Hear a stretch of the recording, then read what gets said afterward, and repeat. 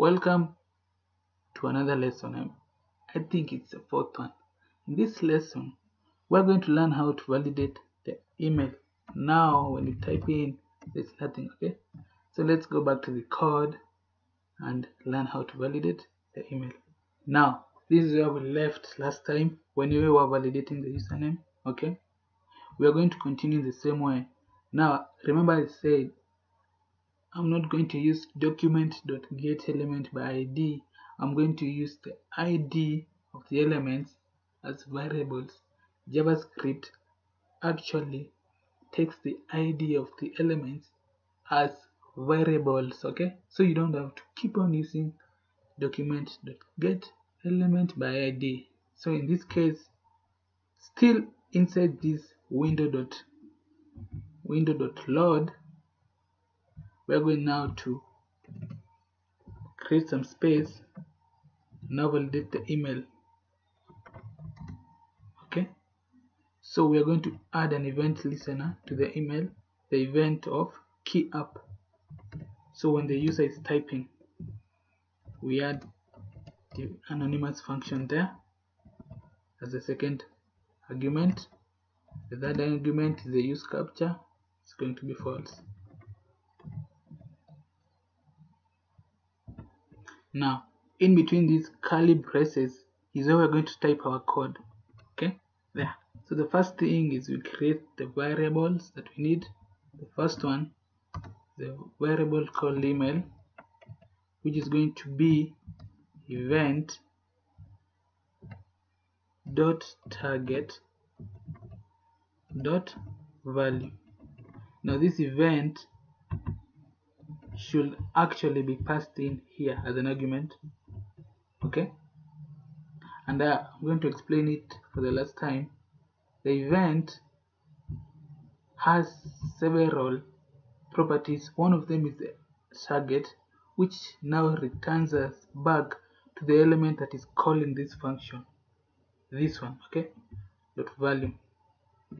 The next variable we're going to create is response box. We're going to make it to be the event dot target dot next element sibling. I explained this one. Every element has the next sibling property, and this is what I mean. When you go back to our HTML here, you see there is this email with the ID of the email. We are targeting the next sibling element, which is this span. Okay, so we collapse that body, don't need it. So we've created our variables. How we're going to do this? We're going to use an if condition to check whether this email is valid, okay? So we're going to type in if email, remember email is this variable here, email. So for us to be able to crack this, let's type in some email and we see if email. So we're going to use string methods dot index of.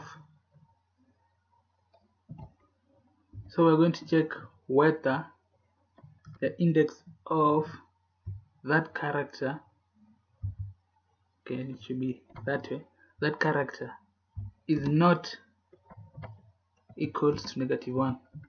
So what we're doing here, this index of checks the position of this character in that string.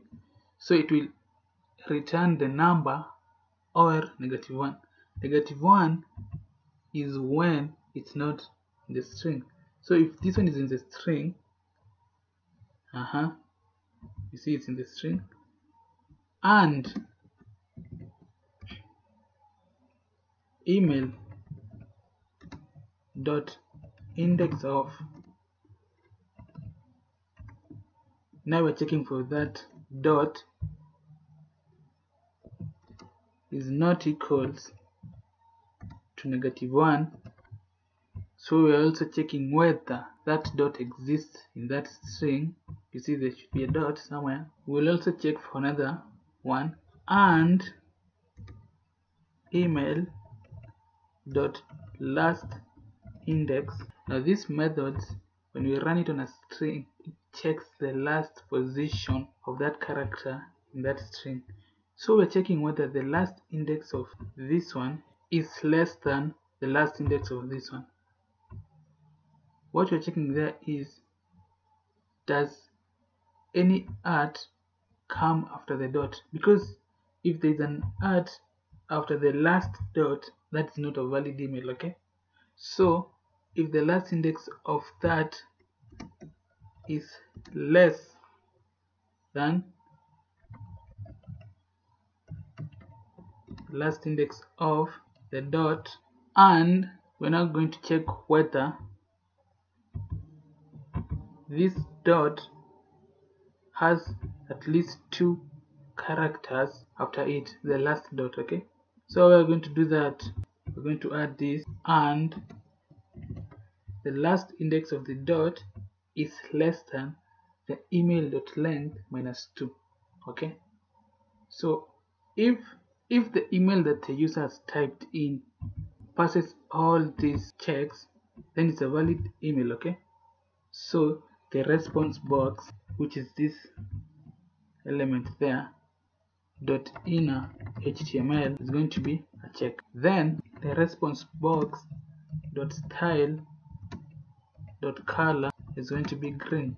If it fails all these checks, then it's not a valid email, okay? So we go to the else, whereby we'll just copy those, paste them there, and the color is going to be red, and this is going to be crossed with some text. So let's save the file and test it. So we're back to the browser. So let's start typing. So not unless this has an art and some text and a dot. So when it fulfills the qualifications, it's an email, okay? That is what we're doing. So that's it. Now, but make sure this F is not a capital F, it's a lowercase f, okay? See you in the next lesson.